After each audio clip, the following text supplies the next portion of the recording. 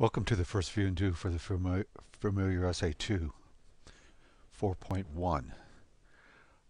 This is a view and do to introduce the assignment to you. The first thing I like to do is to go to the assignment sheet. So let's do that. I just want to look at it briefly. I won't read through it, but you should take a look at this quote here and click on the rubric and the sample student papers and the supplements. Let's look at the sample student papers for a minute. There's 3 of them here so far, and I'm going to add a few more. Look especially at of lipstick and on knots.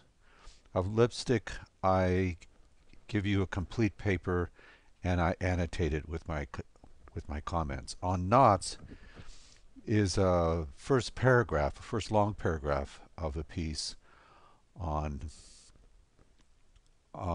stringing a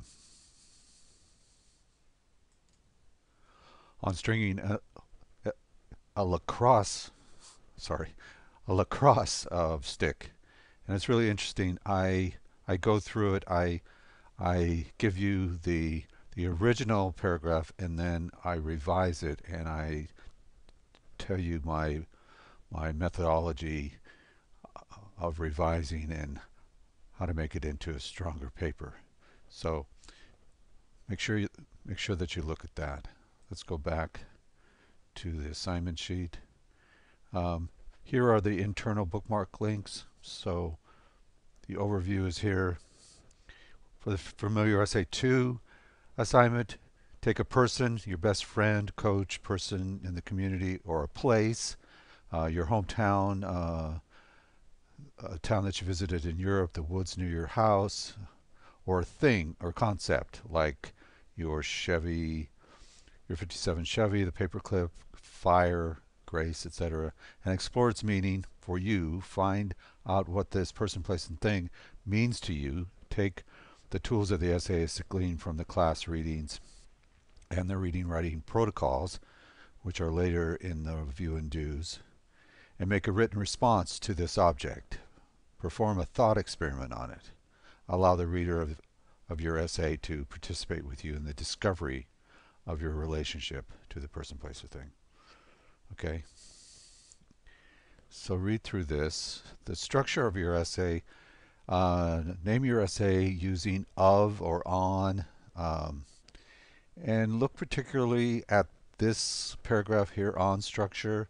I'm really interested in you structuring your paper, and if you go back and look at the sample essay on lipstick, you'll see what I mean about structure. Theory and practice. The paper format is 5 to 6 pages. It's a little longer than the last one. And your topic, you should choose your topic by locating the necessary research first, rather than choosing a topic and then finding that there is little research. Refrain from picking topics that have to do with girl-boy relationships or dead grandmothers or favorite pets. I've had all of those up to my earlobes, so try to find another topic, an interesting offbeat topic maybe, something that you really are interested in that is individual to you and is kind of unusual. I'd really like to read those kinds of papers. The paper's not a diary entry. Here are the objectives and the tips. There are 2 extremes of this essay that you will have to try hard to avoid. The one is the personal experience essay / narrative that does not engage with ideas, and the other is a research paper that has no hint of the personal. So, what you're doing is writing a familiar essay where you set the scene and you get us into your topic and you tell us how your mind works around the idea. Okay, so let's go back to the assignment and look at some of the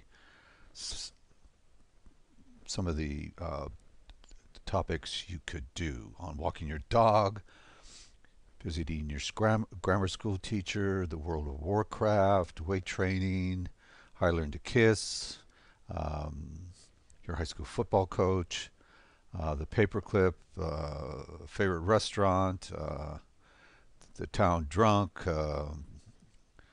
phoning your mother. I watched Pretty Woman for 23 times. Um, Sitting in a pew in the church in Verona, Italy, driving cross country, formal, dancing at the formal ball. All of these things are are essays where we can see you as an individual in these situations, talking about them, living them, reflecting on them, uh, seeing how they influence people around you. Um, Remember, this is an outwardly focused kind of paper, whereas the last one was an inwardly focused. But you are a part of this world that you're looking at because you are interested in it. Okay? All right. Thanks a lot. See you later.